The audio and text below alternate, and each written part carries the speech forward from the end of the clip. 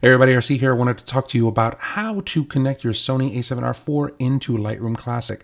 After hours of running into a wall here, I went to my friend Katrine Eisman, who turned me onto a piece of software from the folks at TetherTools. So thank you, Katrine. I owe you everything for this. Let's talk about the process here. The process is when you're in Lightroom and you want to be able to do a tethered shoot, you would go into File, Tethered Capture, Start Tethered Capture. Inside of here, you go through this entire window. It's trying to detect the camera, and it'll stay there forever. So that's not good. So I'm going to cancel that. That's not going to work. So let's go ahead and minimize that. And what you need is this right here. If you go to TetherTools.com and you go to software, they have this thing called Smart Shooter, right? Download that. And that includes the plugin for Smart Shooter for Lightroom Classic, which is a stable way of controlling Nikon and Sony cameras, which I think is pretty cool, right? And in of itself, it has a whole bunch of stuff that you can use that I think are going to be great. I'll go ahead and I'll do some sort of video for that later on. But you download this piece of software, you install it, right? They have a trial that you can use for this. And then once you have that set, I'm just going to go into my applications. And inside of the applications, I'll go to Smart Shooter. Double click on that to start it. I'll go ahead and I'll continue the trial here, and we'll talk about all of these later, right? Not a problem there. But what I want to do is I want to go into the preferences, and inside of the preferences, you'll see that all the way on the right-hand side, there's a section called Lightroom. You can click on that, and I want to enable Lightroom tethering, and I want to allow the plugin to shut down the application, and I'm going to install the plugin. It's been installed into Lightroom. Please restart Lightroom for this to take effect. Okay, don't mind if I do. I'm going to come over here. I'm going to quit Lightroom Classic. Not bad. I'm going to apply this. I'm going to hit OK. And I'm just going to close this out. Now let's go back into Lightroom Classic and turn that on. We'll go ahead and we'll open the catalog that I'm working with. I created a blank catalog just so that you guys don't have to see all the junk that I have on my stuff, on my photography collection. But once we're inside of here, I'm just going to go to File, and then I'm going to go into Plugin Manager. And inside of the plugin manager, you'll see that now you have Smart Shooter installed and running, which looks good. Click this. Then I'm going to go from inside of here. I'm going to go to File, Tethered Capture, and I'm going to start the Tethered Capture. For a quick review, the destination is usually the first thing that I fill in, right? Where do I want to save this? And for me, I'm just going to put it right now on the desktop. And then Studio Session is the name of the session that we're working with. So in this case, I could say, I love Katrine. Right?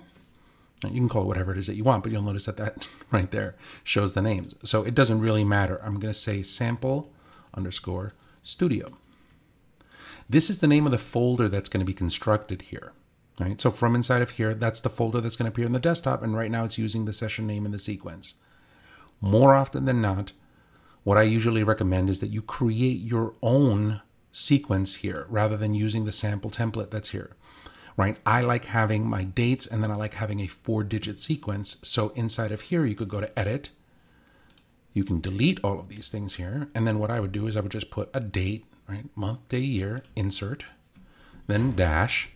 And then from here, a sequence number. Like I don't like 1, 2, 3. I want 0001, 0002. So for that, I would use this one. 2 seconds, I've already made this. Right? If I don't like the way this setup is, I could always just go here, year, month, date. So it changes it right here. Now, once I have this, I can save this so that I'm doing that over and over and over. I've already done that. That's my date and 4-digit sequence, but I'll save this as a new preset, and I'm just going to call this Hey You, right? Just so that you can see that it's different. See? Preset Hey You. And click that. So here, date and 4-digit sequence, it does what I want. Notice that mine has an underscore, right? If I were to go to the Hey You section here, it shows you that it saved that.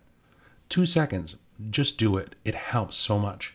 So this is the name of the folder. This is the name of the file. Inside of here, make sure that you add all of your copyright data. I'll go ahead and I'll do a video if you need that. And I like keeping auto advance. I'm going to leave that unchecked. Here goes nothing, all right? I'm going to click OK.